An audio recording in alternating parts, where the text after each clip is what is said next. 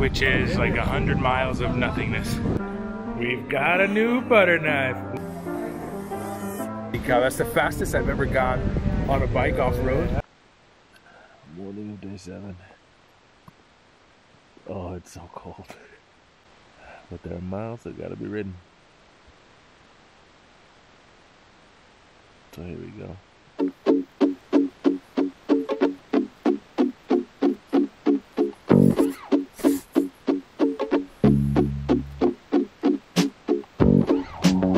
Stuffed burrito.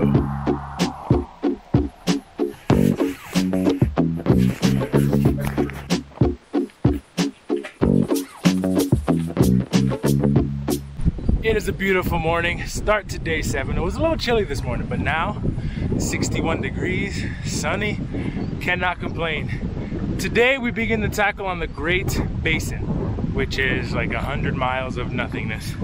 Just a big, empty, flat bowl through Wyoming. We may tackle the whole thing in one day, depending how we feel, depending how the wind is, or break it up and sleep in the middle of nowhere. Part of the adventure, not knowing. Here it goes. Get a good shot of that, Kevin. Bye. Whee! Oh, this is cool. Yes, I am droning and biking. Don't do this at home, kids. It's dangerous. Or on the divide. Or on the divide. Bye-bye. All right, 14 miles in and we made it to Atlantic City. This is one of the resupply stops, and I think the main one actually before we hit the Great Basin. So once we eat some breakfast here, we're gonna climb up that road, up, and then once we go down, that's the beginning of the basin. So here we're gonna grab some breakfast, we're gonna fill up on water, then hit the basin. Also, the way into town here, I don't know if you can see, there's a massive hill. There was another one after that, or before that. Holy cow, that's the fastest I've ever gone on a bike off-road. That was a blast. It's one of those things where you're at the top of the hill and you decide either brake or not. And I could see it wasn't serious turns and I could see the whole hill. So that's why I decided not to brake, but I'll check later what I hit and I'll insert it here. Oh man, that was fun. All right, time to eat.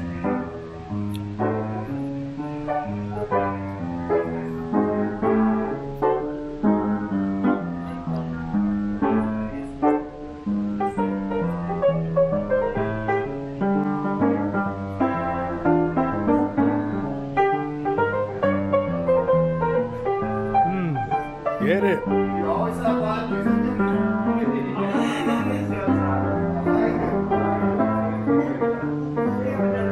Yeah, man. That's awesome, bro. That's awesome.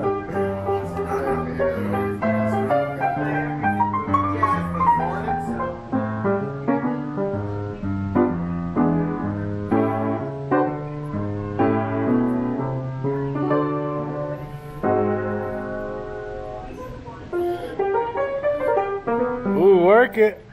Oh, yeah. Ah. We've got a new butter knife. Laurel, thank you so much. I appreciate the knife. This is going to be a game changer on the ride. Appreciate it. And the food was delicious.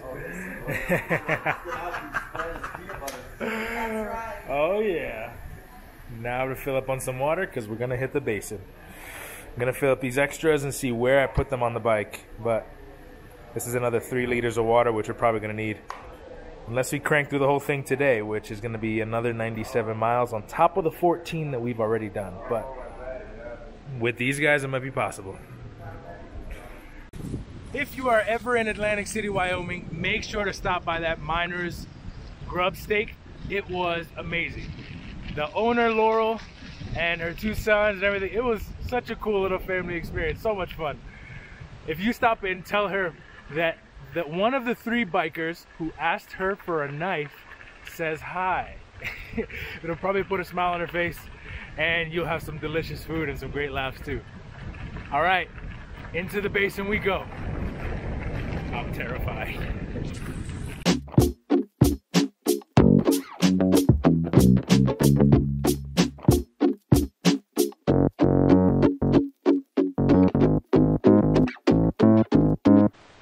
Here we go, 22 miles in to the Great Basin.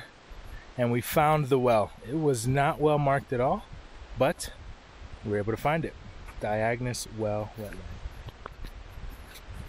So now the goal is drink as much water as we can, fill as much of our bottles as we can, because we don't have any water for the next 80 miles till we hit Wamsutter. Oh, it's over here.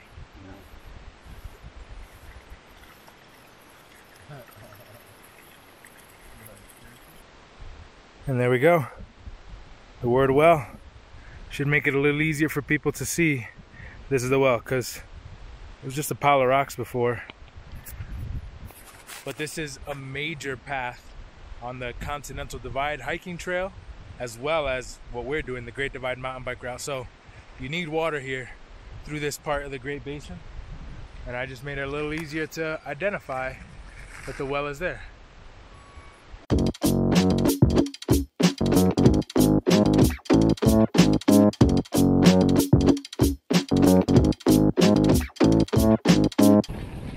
Maybe it was naive of me to think so, but I thought the Great Basin was a nice flat place where we could just power through really fast with nice smooth roads.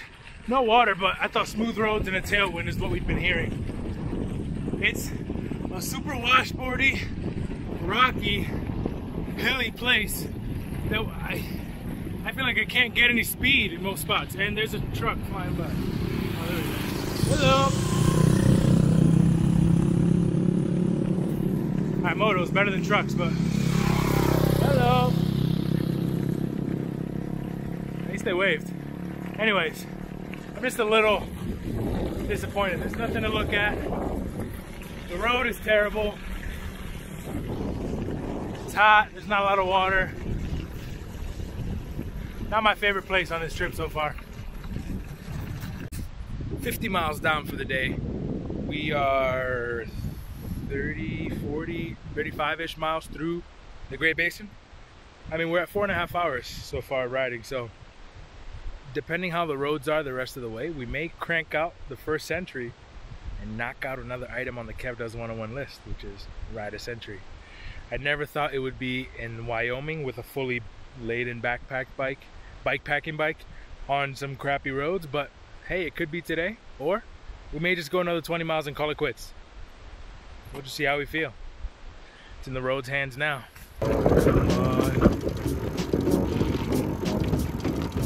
Yeah, baby! Woo! Woo!